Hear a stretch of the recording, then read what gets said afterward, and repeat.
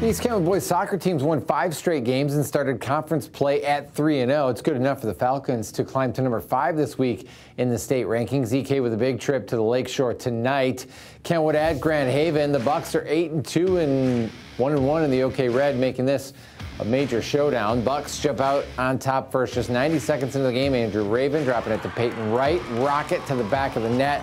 Make it 1-0 Grand Haven. Bucks would actually take a 2-0 lead into the half, but in the second, it's down to 2-1 when Brody Conlon able to tie it up with 24 minutes left in the game. The goal off the left foot of the junior, and EK's got a chance.